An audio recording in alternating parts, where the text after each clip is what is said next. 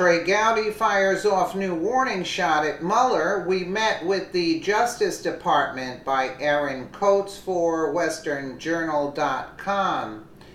The discovery of anti-Trump text messages exchanged between former members of Special Counsel Robert Mueller's team had made it difficult for South Carolina Republican Rep. Trey Gowdy to defend the Russia probe's integrity. FBI agent Peter Strzok was removed from Mueller's team after it was discovered about the emails and Lisa Page. Okay, we know about that.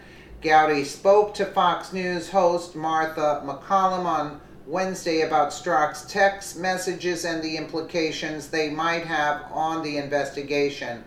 We met with the Department of Justice yesterday, and they have to go through these texts, said Gowdy, who serves on the House Intelligence Committee.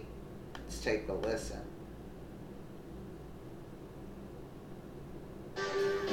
Right now is the best time to purchase or lease a brand new or certified pre-owned Lexus. You can't do it without this.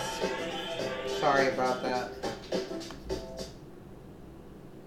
Well, we met with the Department of Justice yesterday, and they have to go through the text. We're not entitled to, nor do we have any interest in purely personal text. We're very interested in both anti-Trump and or pro-Clinton text, because as you made reference to, he was a very important agent in her investigation, also in the ongoing Russia-related investigation, perhaps the decision for Comey to change the wording in his July 5th statement. So he's super important, and people have a right to know whether agents are biased one way or another. So the department's going to go through the text, and then they're going to make them available to us as soon as they can. Okay. So Justice Department officials will read over the 10,000 texts exchange between Strzok and Page, and then we'll give the text to the House Intelligence Committee, Fox News reported. This process could take several weeks due to the fact that the communication took place over the course of several months.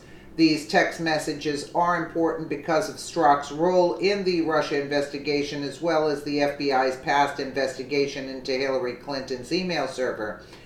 We are very interested in both anti-Trump and or pro-Clinton text, Gowdy said, because as you made reference to, he was a very important agent in her investigation.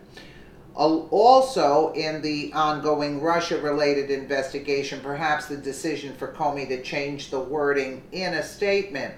The statement Gowdy was referring to is then FBI Director James Comey's description of Clinton's handling of classified information as extremely careless instead of grossly negligent, according to CNN. Strzok suggested the change to Comey. So he's blaming Comey for that.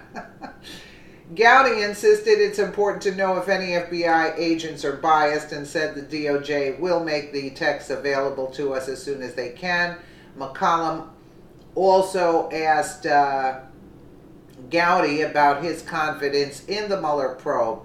I still think that Mueller can produce a product that we all have confidence in, but things like this make it really difficult. No, you think?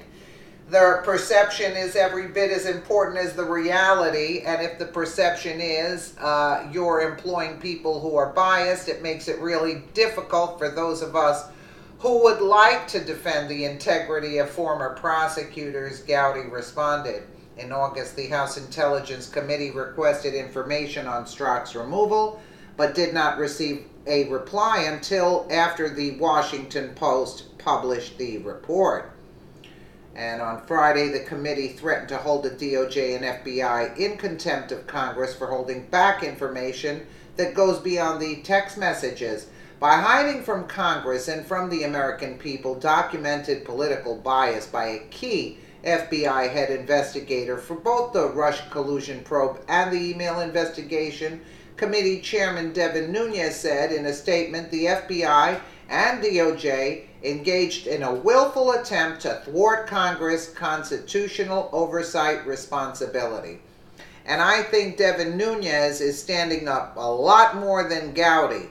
But Gowdy is starting to come around because he knows they're going down, you know? Let me know what you guys think in the comments below. And again, thank you so much for watching.